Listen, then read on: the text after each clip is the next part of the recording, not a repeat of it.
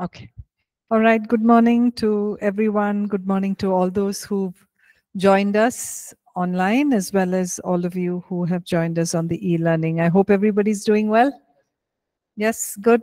All right. Okay. So we're moving into chapter 3. Yes, we're moving into chapter 3. Let's just bow down and pray before we get started.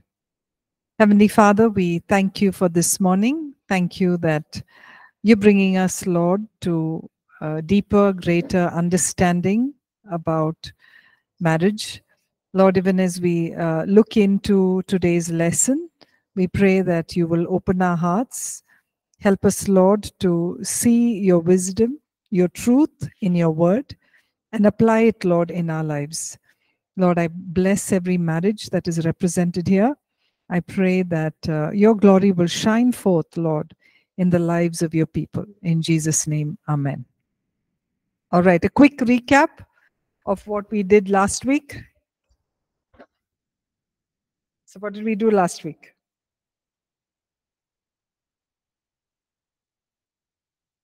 What did we do in chapter 2? Preparation for marriage, okay, and there were preparation for marriage. Yes, Daniel, and how many points did we look at? 7 points, okay. And quickly, what are those 7 points? Emotional okay, being the best you, emotional well-being, then personal management, okay, personal skills. And that there was household management, career, finance, and time management. Okay, the fourth one is relationship skills. Okay, yes, Deepu, thank you. Daniel says sexual purity. That was our next 6th point. Okay, in relationship skills, what all did we look at? Relationship skills, what all did we look at? Communication, roles in marriage, and relationship with in-laws, okay, or parents. All right. So the 5th one was overcoming past abuse, addictions, or a home environment. Okay. The 6th one, yes, was sexual purity, and the last one was calling, spiritual calling, and Christian calling. Okay, wonderful, great. Okay, so today we're going to look at chapter 3, and if you're following me in your books, it's page 23. We're looking at how do we make a choice. All right. Now, this entire chapter has biblical guidelines or even practical guidelines of how you make a choice of a life partner. Right. Now, if some of you here or listening to me have already made the choice, okay, you need to be faithful in that choice. Okay, even if you observe that certain expectations or things did not match, if you are already married, you stay faithful in the choice. Okay. Now, when we understand that, because there are many cultures that are represented here, right here in class, maybe online as well as over the e-learning, we may understand that the context of how we make a choice are very different, right? Depending on the kind of culture or country or place we represent, maybe some of these things or some of the recommendations may not be completely culturally acceptable, but we're looking at basic principles that we really need to follow. Okay, so we also need to understand, especially that there can be different kind of influences. It can be your parental influence, it can be your cultural influence or societal influence in the way that you choose someone to marry.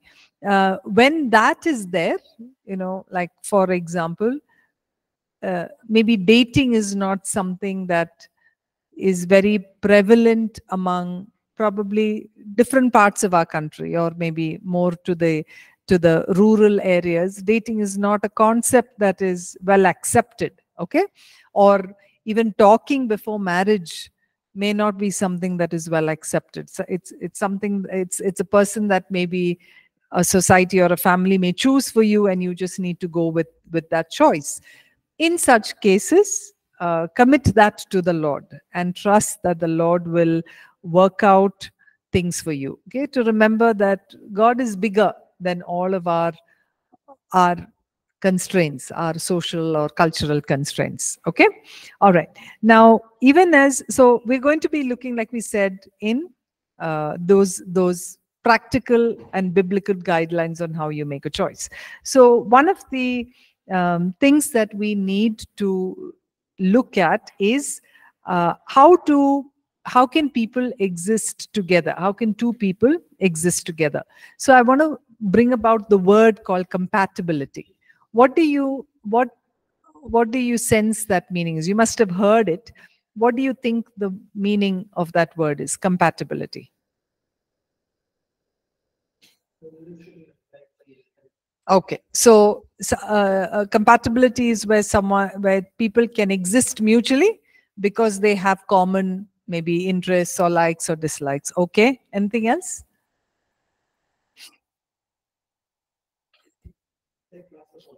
Sorry, it's like match the following. Okay, so there may be differences, but compatibility is how you come together in agreement, come to understand those differences and coming together in a place of understanding, or even using those differences in order to work together as a team. That's what compatibility may mean. It's not like an exact match, right? Like when you go to the shop to get an exact color shirt for your pant, it's not that way, but you're looking to see what will work together. Maybe with a black shirt, a white pant goes, or other way around, right? But it's looking to see how could two people exist together, knowing the differences, coming to a place of understanding. So that's what we're looking at, compatibility. And the Bible talks about it. If we look at a couple of verses, like in Amos 3:3, it says, do two people walk hand in hand if they aren't going to the same place? You need to have a certain goal together, certain agreement, a place of understanding together to go to a certain goal. Or Mark 3:25 says, if a house is divided against itself, the house cannot stand. So compatibility is all about coming in mutual understanding and agreement, even when there are differences. Okay, so we're going to look at 4 areas of compatibility. All right, so the first one is spiritual compatibility. Now, again over here, what we're going to look at is that it's just not enough or not sufficient for people to just be believers, right? You may find a lot of people who are believers, but it is also important to go that extra or that necessary aspect to understand if the person has the same kind of passion, discipline, maybe commitment to the Lord like you may have. All right. So yes, there may be believers, but they may be just Sunday going Christians, right? And not really having a passion to learn the word, or a commitment to, to worship, or a commitment to go deep into, things of the Spirit. They may be just people who are, like we said, Sunday Christians. So although they may be believers, to really understand the depth of this is important. How much of time do they spend on worship, devotion? Do they serve in their local church?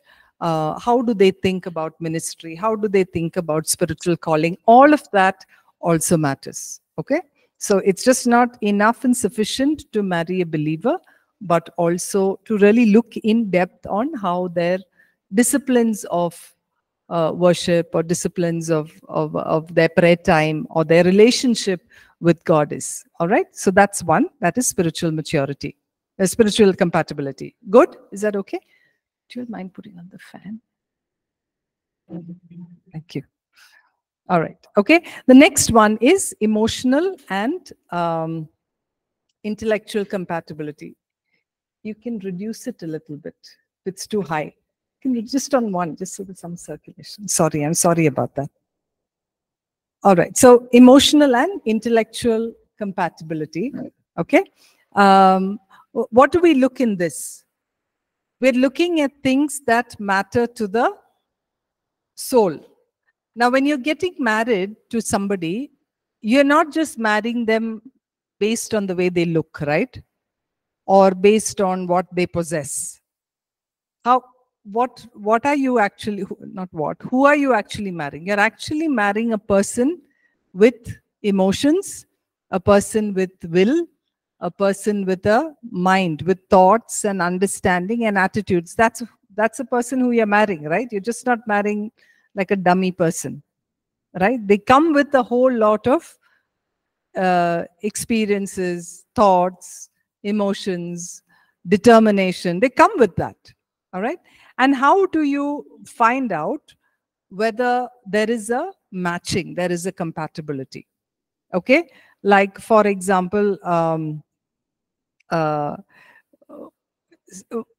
you know, are you all able to connect on an emotional level? Do you find that the person understands you? Do you find that the person can be empathetic when you're talking about something? Are they willing to listen to you? Are they willing to share with your burden, with your sorrow? Or do they only like talking about themselves? Right? Then they don't really consider about talking about your feelings or things. So is that a place that you would want to see the person you're getting married to? Okay, or are you able to really understand each other's emotions? Now we need to know that yes, this will change in time. As you get to know people, it will change, it will become different, it will evolve. Nevertheless, it's only through conversations that you can understand if you know, you can build that sense of friendship or that intimacy. So let me ask you, are you all friends with everybody? Good friends with everybody? No. So how do you choose that? Yes, the people who you can connect with, people who you can, you know that understand you and you understand them. That's how you make that. So similarly, even in marriage, that is extremely important, to connect with emotional, to be able to be compatible, match on an emotional level. Okay, so Daniel asks, how to know the emotional need of a partner? All right, so when we look at, if you're going to look at broad emotional needs, and I want to put forth the question back to you, what are emotional needs?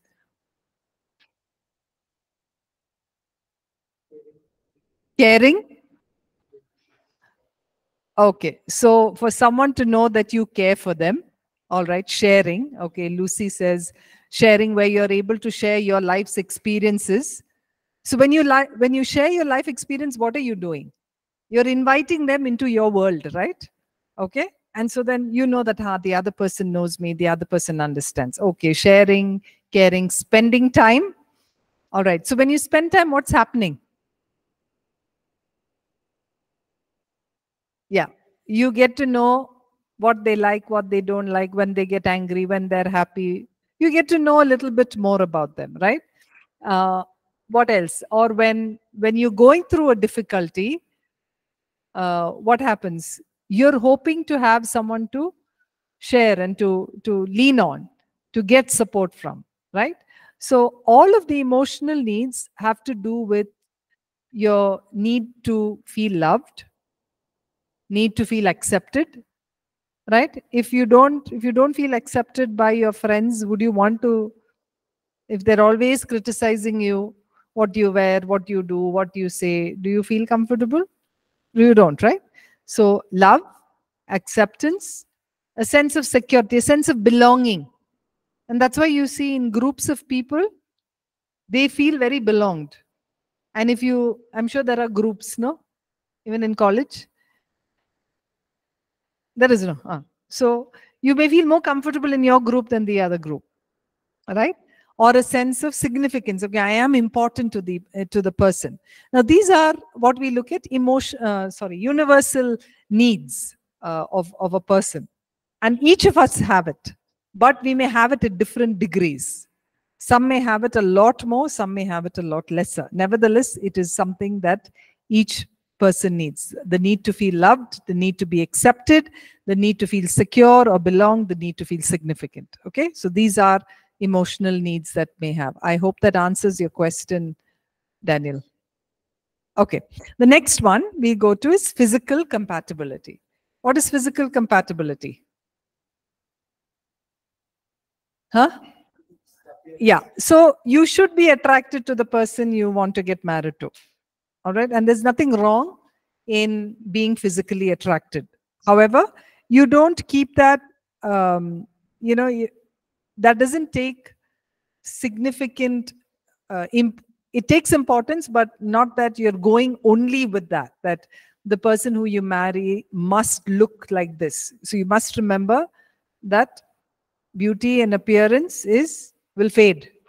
We're all not going to stay all handsome and pretty like this. No, over time we will all wrinkle, we will all gray, we will all fade, right? So, however, yes, it is important to feel that sense of attraction, okay, to someone who you're getting married. And the last one is compatibility in life's calling. So, what do you want to do in life? And that, I think, is a very important thing to consider while you're choosing a partner. Because you may have something that God is calling you to do, and maybe the person you're considering may have something exactly opposite. And I think I've given these examples before. You may want to serve in ministry, maybe in a rural area, but the partner you want to marry wants to fly, wants to travel, wants to go, do things. Maybe they have business skills and they want to really build their business. So this sometimes doesn't match. It doesn't match because it's not giving maybe you the freedom to do what God's calling you to do. So these are some things that we need to use wisdom for when we are making the choice. So what are those areas of compatibility? What are the areas of compatibility?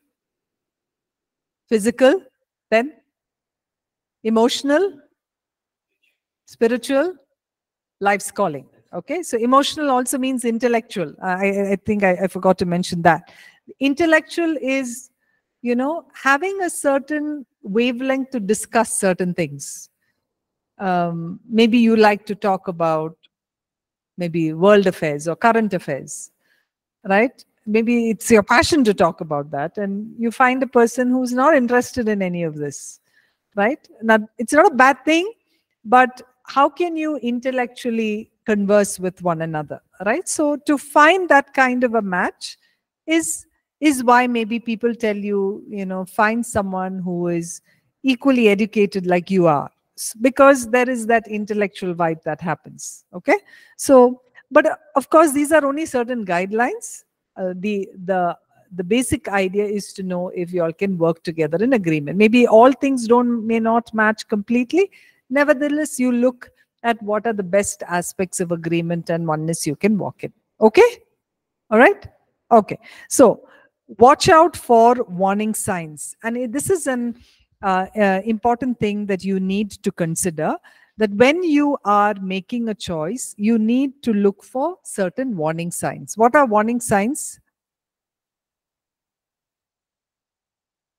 What are warning signs?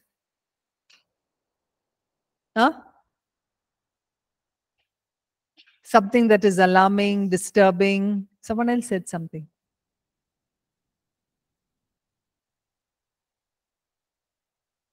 Sorry, I'm trying to remember your name. Komal. Yes. Yes, Komal. Once again.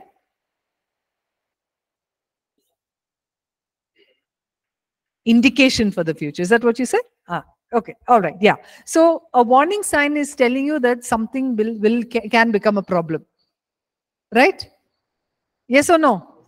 Like, look at it physically.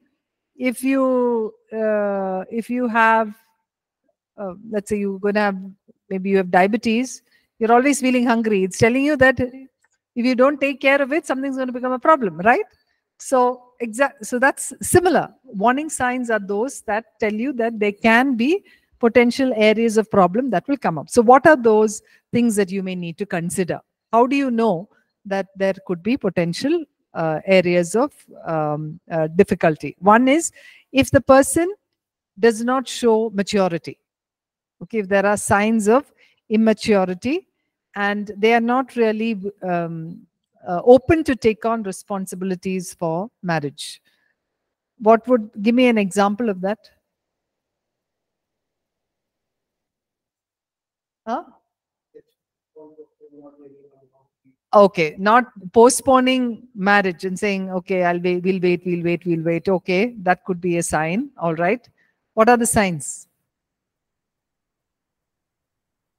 Huh? Of immaturity. What, give me an example of immaturity. Online students, you could also pitch in.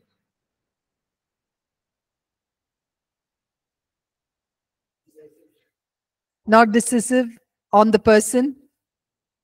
Okay. They're not making a final choice. You're not saying, okay, I'll go ahead with this. All right. Or maybe a person who's not working and thinks he doesn't have to work. Yeah. So no responsibility. Maybe taking the support of the parents. Right. All that shows signs of immaturity. Right. Or saying that.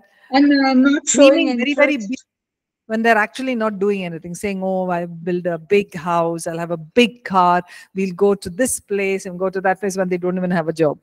Signs of immaturity? Yes? Correct? Okay. Next one is signs of lack of preparation. That is, these 7 areas that we spoke about, they're really not focusing on preparation. They're not serious about doing these things, like we said, of emotional health, communication, household management, time management, patience. Okay, so all of this showing that they are not really working towards it is a sign of immaturity. Okay, next one is a sign of character weakness. That are there significant struggles that they're going through? Maybe it's addictions, maybe it is difficult relationships with other people, significant emotional burdens that they're carrying, that if they take into marriage can become a real problem. All right, so that is signs of character weakness. Signs of parental control. What is that? The parents are too depend. I mean, they are too dependent on the parents, or the parents are making every small decision for the person. That shows, again, they're not ready to get into marriage. Next is signs of parental dependence. That is, the person is still dependent on the parents, and always financially, physically, emotionally. They're not able to move away from parents. And lastly, it's important to to understand what significant people in your life think about the person you're going to choose, whether it is your parents or your family or your spiritual mentors. What do they say about the person who you're considering? So these are some things that you will need to consider. Okay? All right? Are we all here? Right. You should pay big attention to this, especially those who aren't married. Okay? All right. Now, what is it that you expect and what can you give? All right. So I just want to bring your attention to these verses. Can someone read it out? Romans 14:5 and James 1:8. Can somebody read it out? Romans 14:5. Some people think that a certain day is more important than other days, while others think that all days are the same. We each should firmly make up our own minds. James Excellent. 1:8. He is a double-minded man, unstable in all his ways. So something that this verse, even though these verses do not talk about marriage, something it says is, in the first Romans 14:5, it says, make up your own mind. Good morning. Make up your own mind. So what is it saying? That whenever you're making a choice about something, right, God has given you that freedom to choose. But when you are making that choice, you must make up your mind. Don't be here and there. Don't be in a place always saying, I don't know. What do what would you like to see in the person you marry? I don't know. When will you marry? I don't know. How long are you going to stay like this? I don't know. Right? So be decisive. Come to a place of making a decision. So how can you start? How can you start? By? So first think. Think about the kind of person you want to marry. Right? God has given each one of us what? Yes, a mind. It is God didn't put that to sleep. He's given each one of us an ability to think, to reason, to understand. Right? So first of all, if you have prepared yourself and you're in that place, you know the kind of person you are. And then begin to think about what you would like to see, or what kind of a person or qualities you want in the person you're going to get married. Okay? Do not be foolish especially in things like, I can't work, so I will get someone who has a well-paying job, so they will work. That is what? Signs of immaturity. Right? Or I can't take care of my parents, so I will bring someone who will do all the work at home or take care of my elderly, whatever. Right? So it's important to be wise and really understand what is it that God is putting in your heart about the person that you would like to marry. So there's nothing wrong about writing a list. All the young men and women who are listening, nothing wrong in writing a list about what kind of a person you want to marry. So homework. Okay? Go back and write. Just follow these questions. There are some wonderful questions that are there. What kind of spouse would you like? What are the qualities and traits that are important for you? What is nice? What is not critical? What are your expectations of marriage? What kind of a home do you want to build? Begin to visualize. Begin to dream. I'm asking you to dream. Okay? So homework. All right? Because if when you start, and I think there are a number of people who will give you an example of people who've actually written down and started praying about what they wanted to see and how God's answered that prayer.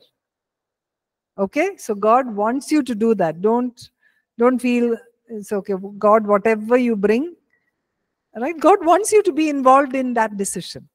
So homework is write down your expectations. Like I said, those of you who are married, it's okay. Let it be. Those of you who aren't married, so many of my children are here. Okay? Write that down. Do you have a choice? Sorry, Gertrude, what did you mean by that question? Do you have a choice of the person to marry? Is that what you were asking? Sister, I'm married already. So I said, do I have a choice for this? Not able to hear. Let's see. Sorry, Gertrude, we can't hear you. Okay. Gertrude, can you say that again? I said, do I have a choice because I'm already married? Oh, okay. Yeah, that's what I mentioned. That if you're already married, you don't have a choice. You stay faithful to the one you are married. Okay? All right. Okay, thank you. Okay. So, so this is something that I'd really like each one of you to do. You don't have to share it here, but I recommend that each of you do this. Okay? Let's see if there's a question or something someone's talking with you. Please tell me. Okay. All right. So the next important thing, and often I hear this question: is there that one person somewhere in this whole wide world that is kept only for me? Yes, there is. Okay, we will look at what scripture says. So is there that one person, if I miss that person, khatam, gone for life? Okay, so let's look at an example. Okay, and we're going to look at the story of how Abraham asked his servant to find a wife for Isaac. Okay, so let's read that story. I'm going to read it. Yeah, let me read it so that we have an understanding. So I'm reading from Genesis 24:1-15. Abraham was now very old, and the Lord blessed him in everything he did. He said to his servant who was in charge of all that he had, "Place your hand between my thighs and make a vow. I want you to make a vow in the name of the Lord, the God of heaven and earth, that you will not choose a wife for my son from the people here in Canaan. You must go back to the country where I was born and get a wife for my son from among my relatives." But the servant asked, "What if the young woman will not leave home to come with me to this land? Shall I send your son back to the land you came from?" Abraham answered, "Make sure that you don't send my son back there. The Lord, the God of heaven, brought me from the home of my father and from the land of my relatives, and he solemnly promised me that he would give this land to my descendants. He will send his angels before you so that you can get a wife there for my son. If the young woman is not willing to come with you," what does it say? If the young woman is not willing to come with you. So what does that mean? That she had a choice? She had a choice to say no? Yes? Okay. "You will be free from this promise, but you must not, under any circumstances, take my son back there." So the servant put his hand between the thighs of Abraham, his master, made a vow to do what Abraham had asked. The servant who was in charge of Abraham's property took his camels, went to the city, and lived in northern Mesopotamia. When he arrived, he made the camels kneel at the well outside. It was the afternoon, the time when women came out to get water. Here he prays. He said, "Lord God of my master Abraham, give me success today and keep your promise to my master. Here I am at the well where the young woman of the city will be coming to get water." Now, notice in verse 14, what is he doing? He is asking God for guidance. He's asking the Lord for help and for guidance. So he says, "I will say to one of them, please lower your jar and let me have a drink, and I will also drink. If she says drink, and I will also bring water for your camels. May she be the one that you have chosen for your servant Isaac. If this happens, I will know that you have kept your promise to my master." Before he had finished praying, Rebecca arrived. So what do you see over here? Let's look at some of the things that we see here. So Genesis 24:8, as I said, it says, "If the woman is not willing to come with you."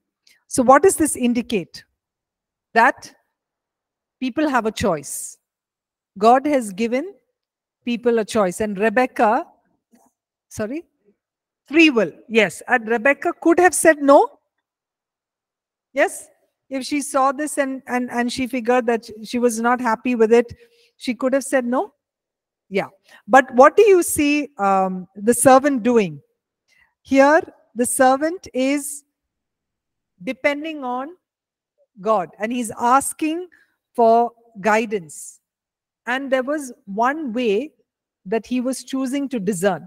He was saying, "God, if all of this happens, I will know that there is favor." Right? So he was looking for a way to discern. And he was also looking at her as a person. He was watching her, right? What was he doing? What do you think he must have learned about her when she did all that she did? She watered the camels. She watered him. She watered the camels. She patiently did not just what was asked, but much more than what was asked. So what was he looking at? He was observing her character, the kind of person that she is, right? And he was also asking the Lord for guidance. So there was an observation that the servant was doing over here. All right, let's move on. Genesis 24, 21, 26 to 27, it says, the man kept watching her in silence to see if the Lord had given him success, right? Watching her move to see if she was suited. Then the man knelt and worshipped and he said, praise the Lord, the God of my father Abraham, who has faithfully kept his promise to my master.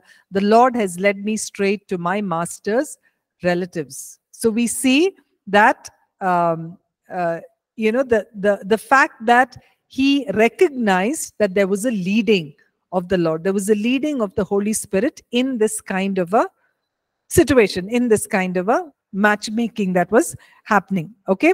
Now, what happens after that? Did Abraham's servant pull her away and go?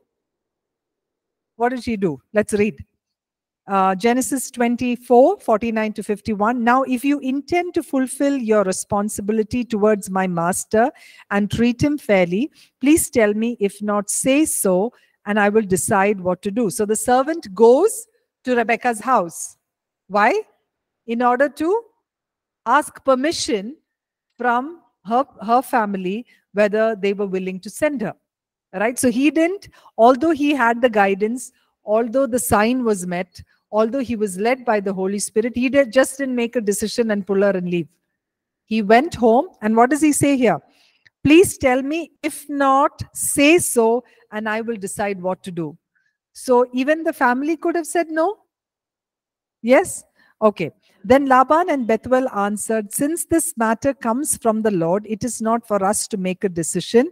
Here is Rebekah. Take her and go. Let her become the wife of your master's son, as the Lord himself has said. So there was permission from their ends, right? So he did not override the will of God. He did not use spiritual force. God told me, God gave me the sign, you have to be the one who marries my master's servant, the master's son, right? And this is a reminder for us.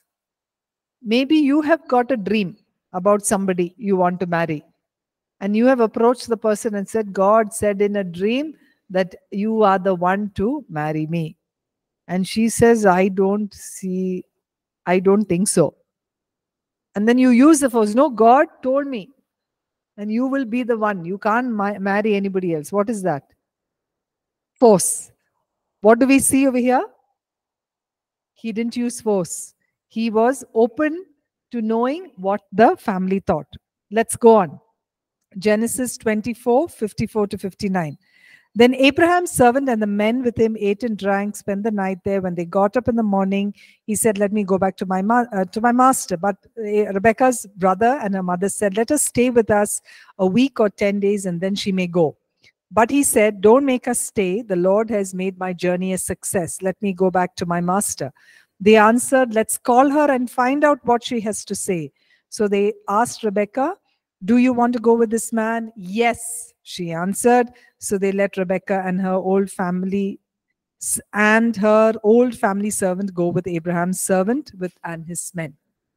So remember, at those days, you don't have a bus to go to Tamil Nadu, right?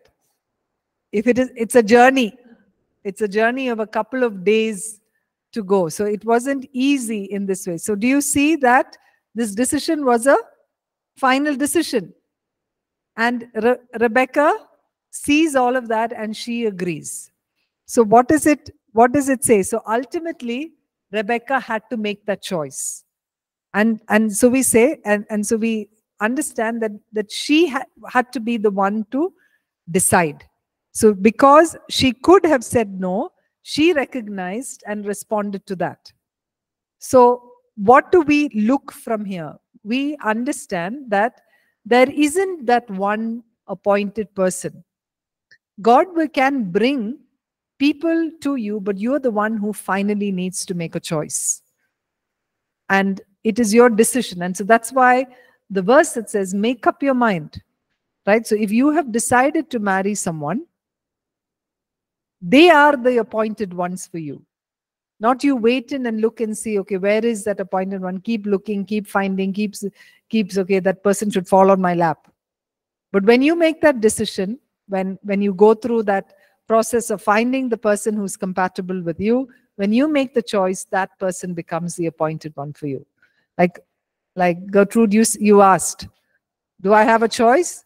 The one you've married is God's appointed one for you. And stay faithful and grow through that. Okay? Yeah, quickly, two questions, ma'am. In the passage that we've read, Abraham knows that he's sending his eldest servant for this task. The old servant seeks God for a sign, and he specifies that, if she responds in such and such Correct. fashion, that is an indication. Rebecca does so. But in this passage, do we see that Rebecca is aware that the sign is intended towards marriage? Or she's just responding, and then we see the she is not aware, right? Okay. She's come in. Yeah, she's not aware in the first part. But towards just that we read, that 54 to 59, Okay. where it says Rebecca agreed that she will go with this man. Right. So there, is she aware that it is referring to going for a marriage? Yeah, of course. Okay. I'm sure she is. Okay. Right, because he explains it, no, in the earlier part. The servant explains it. It's not here in this passage. Okay. He's explained it that he's come to search for a thing. He's told that, and go to my. All of that is not written in these verses, but it's there in the earlier passage. And so she is aware. Second follow-up question is, when we seek God for a sign, is it not? It is good to seek God and wait on the Lord for Him to approve, so that we have clarity. But on the flip side, does it not mean that we are putting Him for a test, like, God, you assure me, again reassure me, kind of a thing? So it's okay to ask God for a sign if you have done part of your homework, which is knowing what you are looking for, right? Like, you have your expectations, you know what the kind of person you're looking for, and maybe someone is there that you may be interested in. Asking the Lord for a sign is a good thing. Now, a sign could also be, I am approaching the person and saying, I'm considering marriage, and would you be interested? Can we have a conversation? That could also be a sign. It doesn't have to be something like this all the time, that she should come in a red colored dress and then, okay, that's about. It needn't be that, right? So how can we use our reasoning and wisdom while we're doing that? So you should remember that in this cultural time, this sign was because of the distance of people not having these kind of conversations. This was a good, what's a substantial sign, right? But maybe in our time, we have conversation, we can open and discuss. Maybe something like this wasn't there. So let's not look at signs like, that are always so far-fetched. That's what I said. It's a girl coming in a red colored dress in a red car with red shoes. That's a girl for me to marry, right? Yeah? Okay. All right. Any questions? Anyone else has any questions? No questions? No questions. Okay. So should there be one and only one? You may differ. That's okay. We can have differing thoughts and opinions. But through this story, the one and only one becomes after you make that choice. Okay. So here we see that people definitely can make a choice and then really accept the person as the appointed one that God has kept for you. So God has given you the ability to reason, to discern, to understand. And when you are doing that, when you're actually seeking in that way, that person becomes the appointed one for you. Okay, so the one that you choose with the guidance of God, with the prompting of the Holy Spirit, with maybe signs that you are able to see, with the compatibility that you're able to look at, becomes the one that you get married to. All right? Okay? All right. So there is an example here, okay? Just so that I think it's a good example to think about, and it's partly one of the examples I gave. So it says, let's say John. Okay, I'm using the words here. There are no Johns here, no? Oh, okay, we won't use John. Matthew, no Matthew here, right? Okay. So Matthew likes a girl called Mary. All right. And yes, both of them love the Lord, believers in the Lord. Matthew has a dream, like I said, dream, and goes to Mary and says, I have a dream that you will, I need you to marry me. But Mary is very clear that that's not the leading that she has. Okay, she probably has another leading, or she wants to marry somebody else. So what should Matthew do? Huh? What should Matthew do? Ask Go God ahead. for guidance. Louder, louder, Asapu. You're right. Come on. Yes, go ahead and look for somebody else, right? And not stay fixated at this person because he feels that, that Mary didn't hear right. Okay, and to move on. So to remember that again, that what is marriage not about? Marriage is not about finding the right person.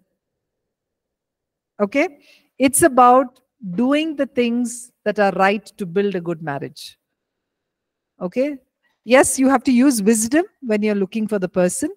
Don't be immature to say, oh, whoever I find, marriage will be great. That's not what it means.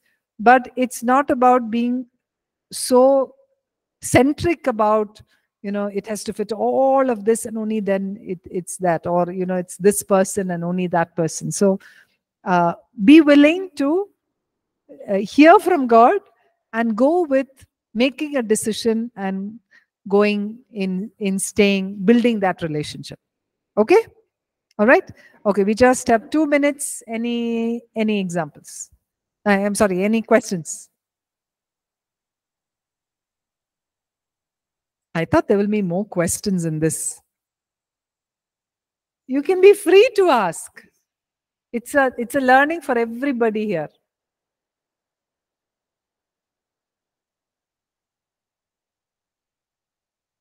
Vimal? Sister, I have a question. No. Sister, Okay. can you hear me? John? No question? Asapu? Sugad? Nelson? Diksha?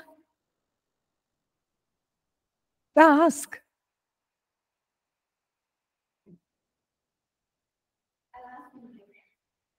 You'll ask in the break. Okay. Anyone else in the class has a question? Can you hear? No, I can't hear her. Gertrude has a question. You can listen to me and tell me. Just a minute, Gertrude. I can't hear. Yeah, go ahead. Sister, from my experience, I feel that the today generation, they like the partner first and then they decide on marriage without depending on God's word, or whether it is the right person for them. And so that's why I feel that many marriages don't work. They're not depending on God. Okay. So, do you have a follow-up question? No, sister. Okay. You just made a comment. Yeah. Okay. So, Gertrude said that nowadays young people choose a person and then decide to get married without really seeking the guidance of God. So she made a comment. And so would you like to say something to encourage young people, Gertrude? Yes, sister. Because from my experience now, after being a believer, I also have made mistakes in life, that so many things I have done in my own strength and not dependent on God, and so my children. So my advice is, to seek seriously for God's anointing, His word, and then make the decision. Okay. So she's saying to seek God, His word, as you're making the decision. Because in her personal life, she's had many challenges and struggles, and she desires that we don't go through all of that. Okay. All right. Thank you, Gertrude. All right. We'll stop for a break of 10 minutes and come back.